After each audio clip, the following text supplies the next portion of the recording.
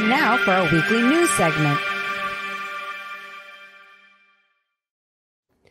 All right. Who's this schmuck who's complaining about being... It's the Monero guy. I timed him out because he was just spamming useless comments, and now he's joining with like a bajillion accounts, just spamming. All right, so very productive time. Like pointlessly. Dude, or jump up on the show. Like if you're not yeah, bad. come on the show, buddy. Get on up here. You don't need to turn your camera on, but just don't waste our time and waste everybody's spamming a bunch of shit.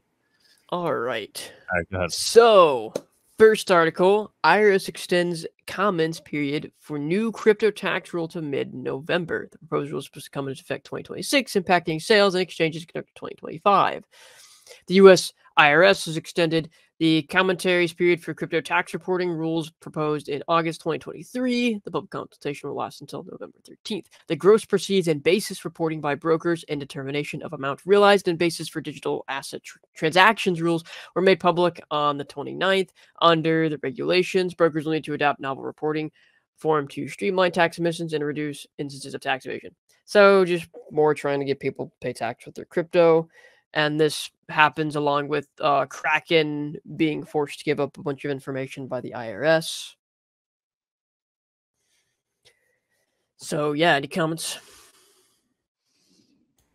Not really. I guess I'll I'm have starting to think now. that decentralized exchanges might be the way to go, but I don't know. I mean, I'm on the fence. Don't switch into fiat, because if you don't switch into fiat, there's nothing to tax. No, I like to keep my value. Yes, if I remember correctly, the rules are if you're going back to fiat, pulling in your bank account, that's a taxable event. If you're exchanging crypto, it's taxable. But I think if you're actually withdrawing, it's not. Like if you're withdrawing to a wallet, I don't think it is taxable. No, it's not a taxable event, but they'll consider it a taxable event until you prove otherwise, I think essentially is what happens. So like if sounds about right. Yeah. All right.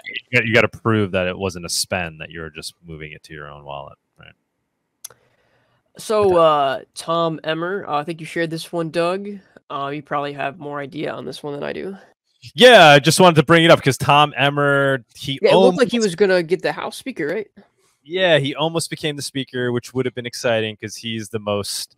If there's anybody out there that's in the U.S. representative that could potentially be pro-Monero, it's this guy, although he never really mentions Monero. But he always talks about the importance of cash and digital cash. He understands that concept like no other U.S. representative. So it would have been awesome to have him in there as the U.S. House Speaker, but he quickly got derailed.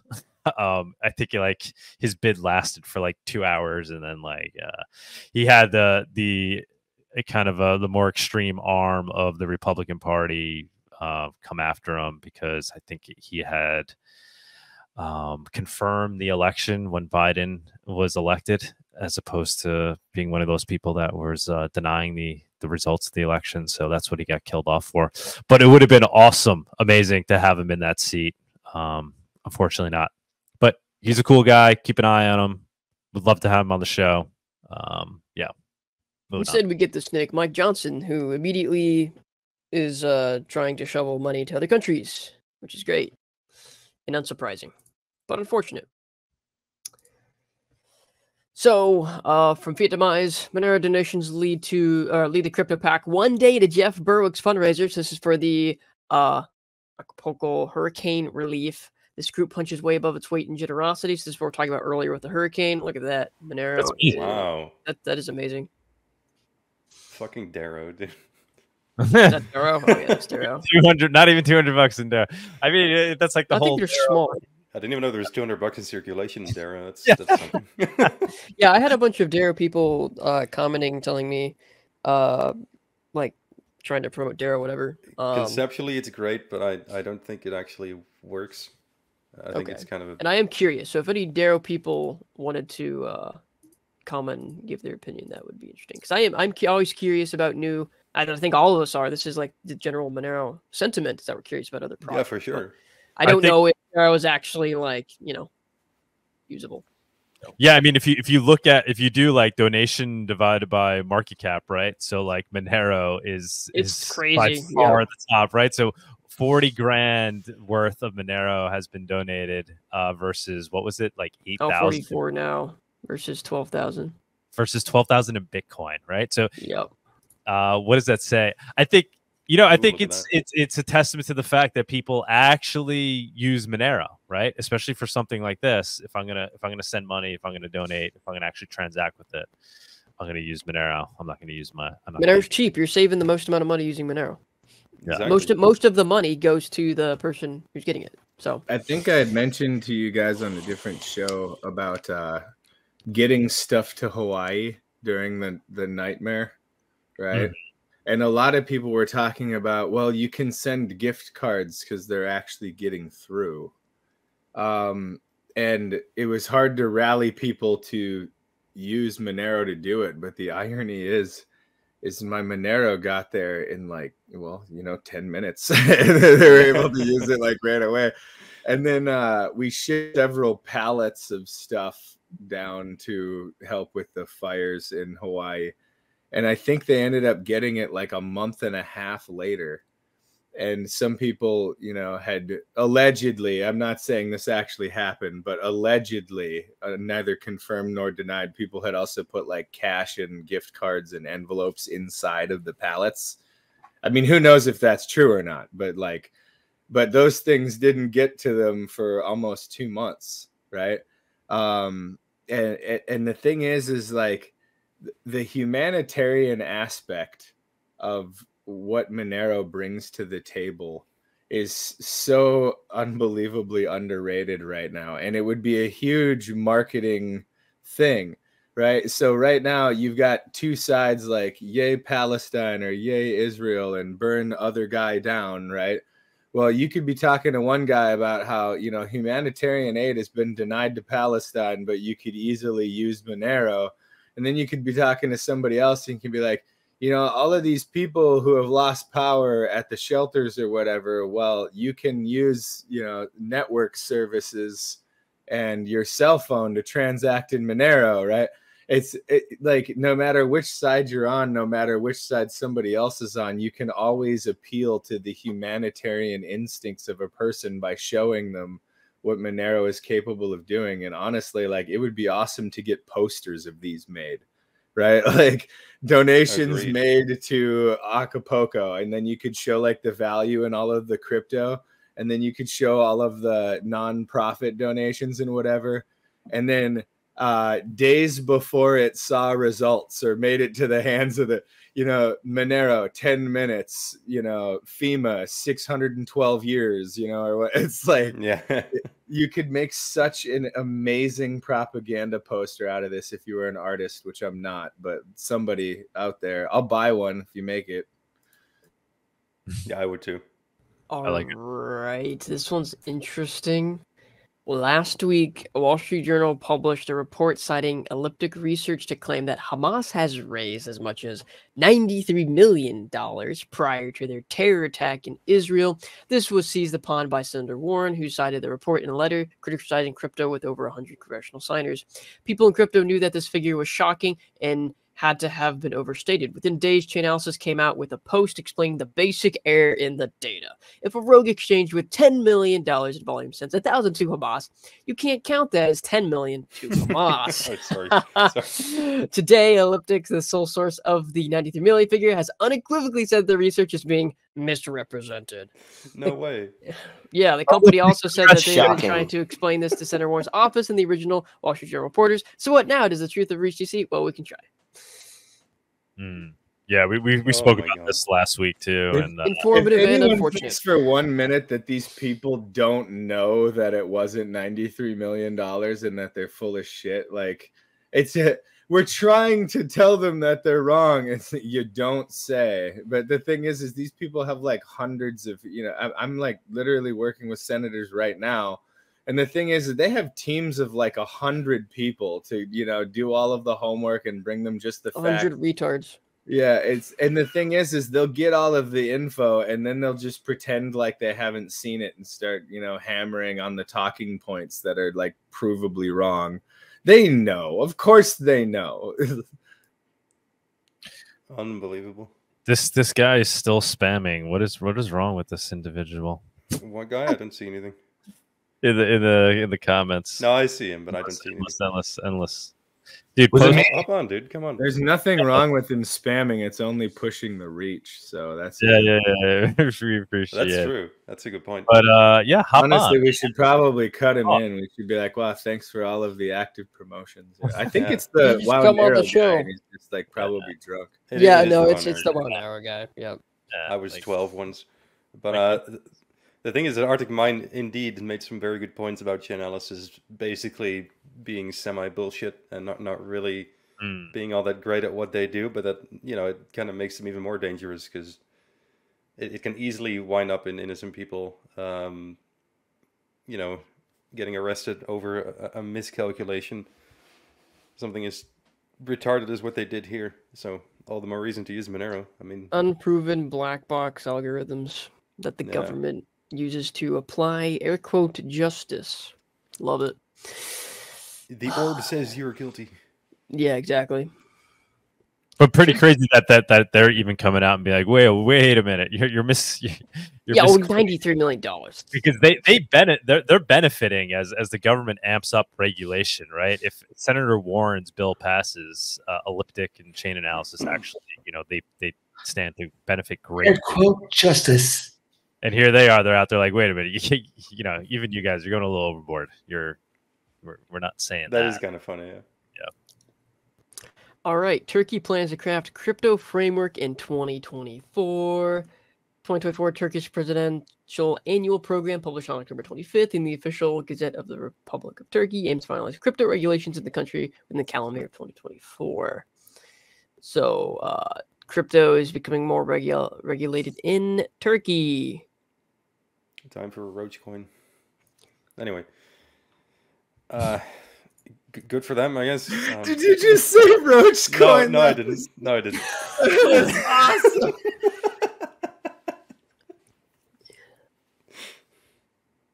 I didn't say anything. For those of you who don't know, be glad that you don't know because you have no business being on those places on the internet anyway. So I had the feeling you would know, Alaskan. Anyway, we'll keep that among you guys.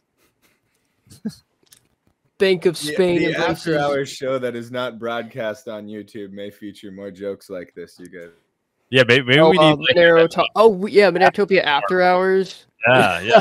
For just Alaskanon and whoever else wants to join. Doug, I will absolutely host the after hours, and I'll put a disclaimer. Do an Odyssey Douglas or something. Tillman does not endorse this in any conceivable way. Odyssey or PeerTube or something. Why not? You won't stream it though, right? Like it's just you could come into a. No, it'll be live, and we'll invite Mr. Rocky. We could host a PeerTube like he's talking about. I mean, most of these like 5-letter agencies and 3-letter agencies don't even know how to use that stuff.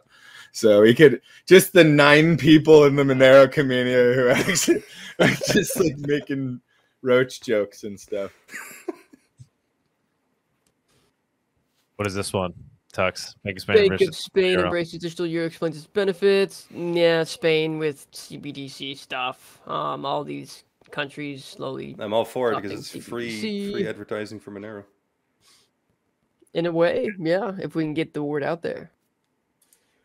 Or else they will fall into the CBDC trap. Oh wait, and that's where they're talking about. If you go back, right? We talked about this last week. The authors highlight the possibility of offline payments, offline payments. Euro, emphasizing its level of privacy equivalent to cash.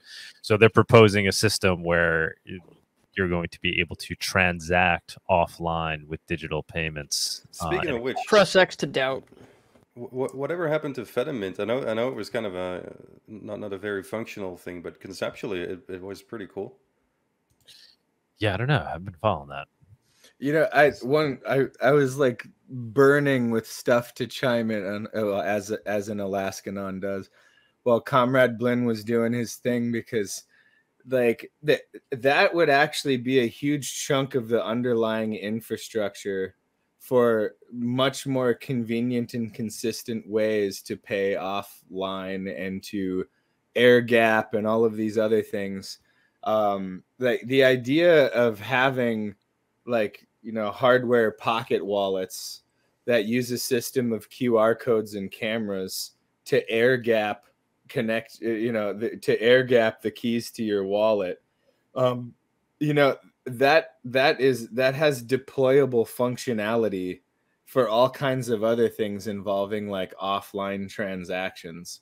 Yeah, I think one thing that's possible is like you can sign a transaction and then hand it to somebody, and they can then broadcast it at some point to the blockchain. But I think there's like a lot of issues with like validity and stuff. Like something may happen. You may spend those coins before he gets to broadcast the signed transaction you gave him and all that stuff.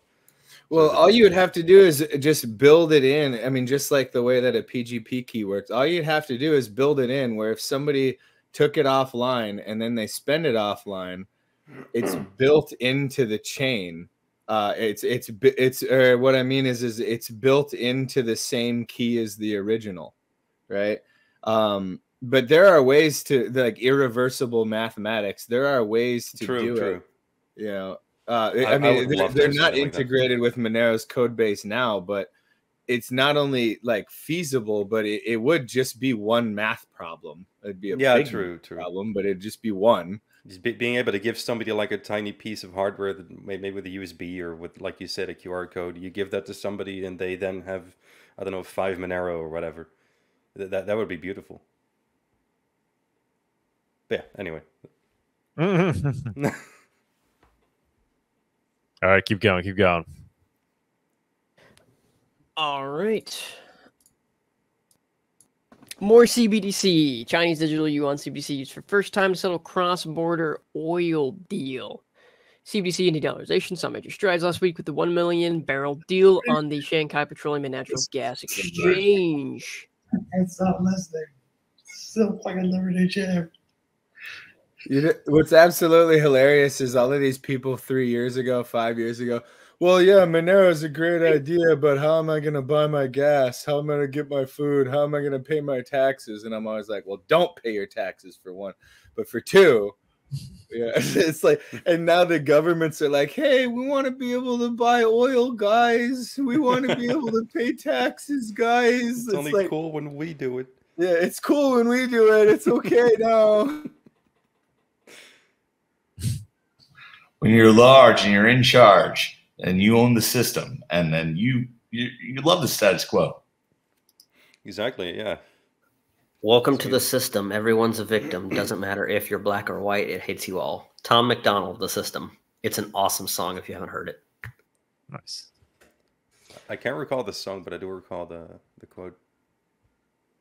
So next we have some bounties for Passport to Monero. So there's lots of people who have talked about wanting Monero support for the Passport, because the Passport is really, really nice hardware, but it's it only supports Bitcoin, as far as I understand. So there's been talk about Monero, and so one of the developers, not on developer time, set up this repository and did some, I guess, rudimentary work to see what it would be like for setting up Monero and Passport, and so he's created a bunch of bounties. So if you have the means to do this and you want to, I think this is mostly in C, yeah, a little Python for the interface, I guess, and you want to get paid for it, there's some pretty large bounties here. Create Monero seeds, 5 XMR. Keep this open. Export private view key 2 XMR. So if you want to do that, there's some work that can be done. MJG Foundation.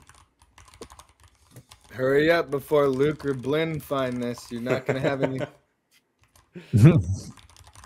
All right, thank you. Oh, nice, Brindley. You can jump on that. That's cool. I'm at least going to look around. Maybe I can help. Nice. Tweet from Seth about the Ledger Recover. Please do not use the service. If you use the service, if you sign up for simple seizure of funds, if Ledger willingly or unwilling due to government pressure decides to collaborate with one of the other storage providers. And somebody had actually asked this in a Reddit thread. They were like, play devil's advocate if subpoena was issued to Ledger. What would they do? And he was like, yeah, if the government could subpoena, then they could get access to your funds. How is it even a hardware wallet anymore at this point?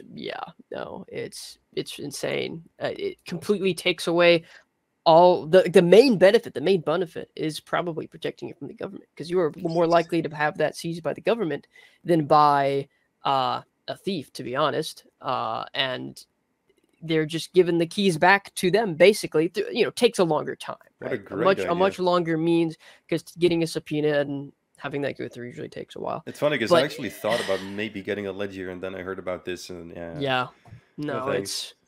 Honestly, like I see Cancel no ledger. advantage to not just using a trusted open source wallet on a graphene phone. Like I can, like all of these hardware or not all. No, excuse me. There's a bunch of them that are sick.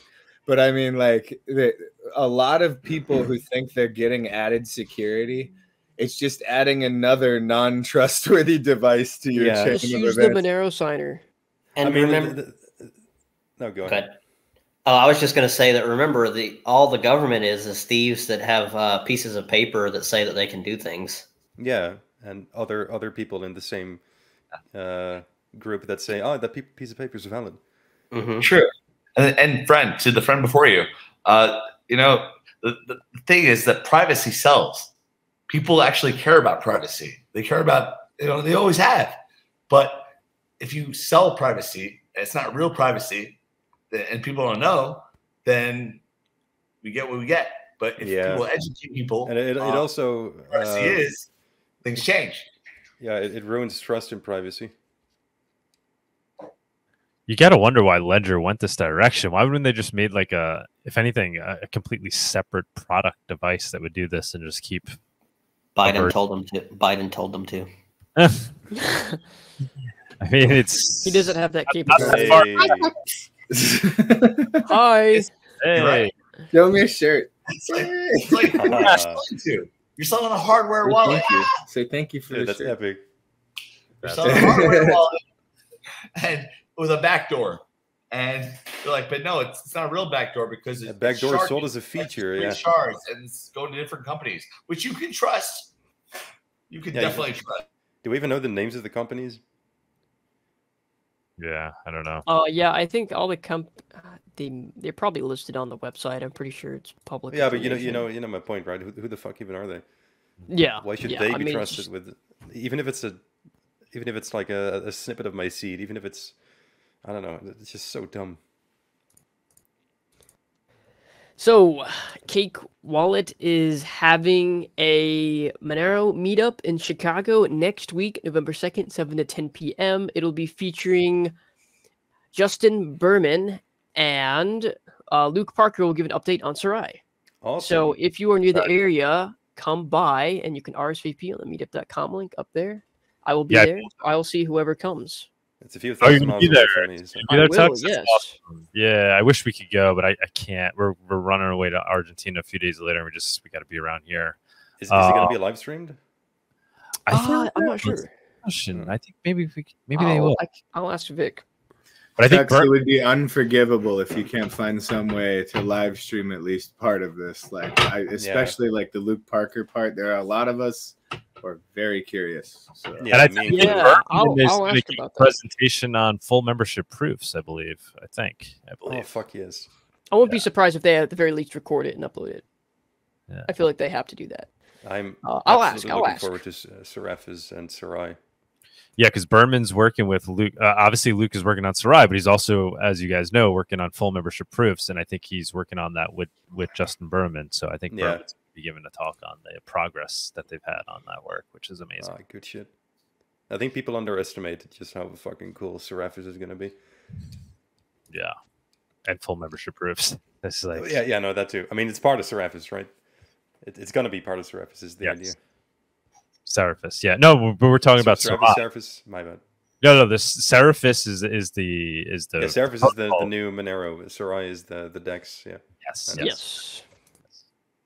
So Hester Pierce speaks out against library enforcement action. The market could have decided. The SEC commissioner said the regulators' actions forced a group of entrepreneurs to abandon what they built, while library announced in October it planned to wind operations. This is all related to library. I guess sort of losing a case against the SEC. And they've recently decided to shut down their operations officially. Hester Pierce of the U.S. SEC has issued a dissenting opinion on the regulator's lawsuit against blockchain firm Library. In the October 27th statement, I'm sorry. In the October 27th statement, Pierce described feeling unsettled following the SEC's enforcement action against the library in March 2021. In November 2022, a judge ruled in favor of the SEC, stating that the firm's LDC token was a security. The old library appealed the decision. The company announced in October it would plan to wind down. What the fuck is he doing? D-Marsh, you came in. Just shut. I thought I was being cool, but I wasn't cool, so I'm just gonna shut up now. I just hear little blobs just in the background. Yeah, they decided to they're shutting down, as everyone saw last week, millions of dollars in debt due to legal cost. So the case illustrates the arbitrariness and real life consequences of the commission's misguided enforcement driven approach to crypto. I don't think it's misguided. I think it's on purpose, but yeah, but like we spoke about last week, it's just forcing library or the open source portion of it to become more decentralized, right? Yeah, so it could end up being a good thing, but at the same time, Yeah. we might see a little bit of development because, like, unless there's people who have the money and time to pick this up, there's going to be some amount of abandonment, right? That's always the problem with these smaller tokens, right? I mean, the idea of a decentralized video platform is fucking cool, but I don't even think this is really the right approach, if you ask me. I think PeerTube does it a lot better, where you actually host your own videos and you share that with people that want to watch it. I think that's like actually decentralized, because for a token like library, that there has to be like a central Yeah, the whole Fediverse thing is like clearly the superior way to do it. And honestly, Yeah. I think we should use the Unix philosophy, the Unix principle. We use these little features like the ability to tip in Monero, and then tip people who are hosting massive amounts of Fediverse operations. Which, by the way, Tux has a donation wallet, everybody, for all of that incredible work that he's doing.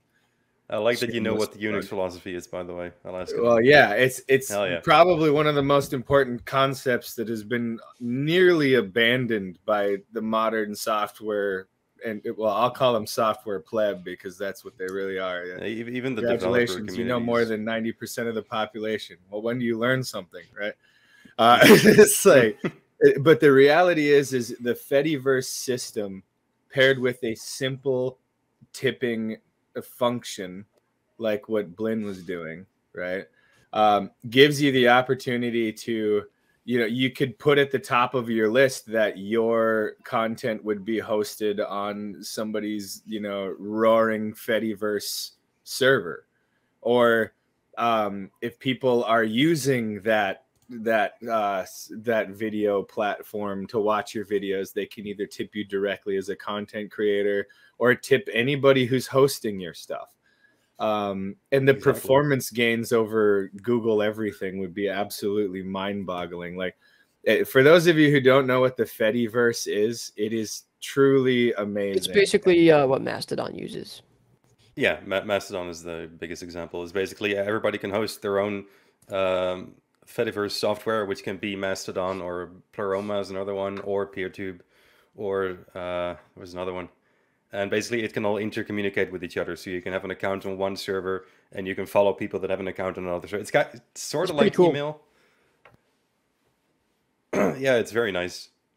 I always said that Mastodon was basically if Twitter and email got together and had a baby, it would be Mastodon. Yeah, basically. Yeah, I host a lot of was a really services, weird but I don't have visual any there for Fediverse stuff yet. So if you want me to host like a new pipe or a Mastodon, let me know. I'll look into that. They are pretty complicated to set up. They do require a decent amount of setup to Storage get started, as well. but I think they're worth it because once you do get them set up, you can work with and start federating with other instances. So yeah. Supposedly if somebody was really driven to, they could like send hardware to an Amazon locker somewhere, and some little birdie might put together all kinds of cool operations. Just suggest Like this, right?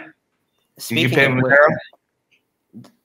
there is a Lemmy server, and Lemmy is basically decentralized Reddit. Yes. Yep. Oh yeah, it's basically Monero.town. That's decentralized Reddit, and it's Monero.town, and there's already tons of people. Well, quite a few people on there, and I'm one Lemmy of them. is so much better than Reddit, by the way. It's like It's I like agree. Reddit minus the filth. It's just so much better. Which is than ironic Reddit. because Lemmy, when it started out, it was developed by a bunch of very communist people. Yeah. It Yeah, with depends like on a- the instance you use, right? No, Yeah, no, like the there's- actual developers of Lemmy, the Lemmy itself. One of the guys had like a Pol Pot profile picture, and he had like a hard-coded list of words you weren't allowed to use on the platform. Yes, I remember that. That yeah, was and very there was like a cringe. fork Lenny with the Lenny face that had it The- patched out and stuff. The guys who host all of my Fediverse stuff, they're like diehard anarcho-communists that believe that we need a new Stalin for like a massive Rise Up? genocide. Which, I mean, to each their own, right? But Yeah, on the topic, by the way, I recommend everybody hosts their own website. It's not that hard to do it. There's there's plenty of resources on how to do it. Landchat.net is one of the websites that perfectly That's explains Mental how to host. Outlaws, isn't it? No, Luke Smith, I believe. Oh, it is. What is landchat.net? Can you pay with Monero? Is that let you buy a domain? No. It has a bunch of research on how to do it. It's just resources for how to host a website. But if you want a server that you can pay with Monero, there's 1984.hosting. There's Nyala, njal.la. There's a bunch of others. They all Yeah, accept look Monero. at MoneroTopia and they have a couple of web hosts. Yeah.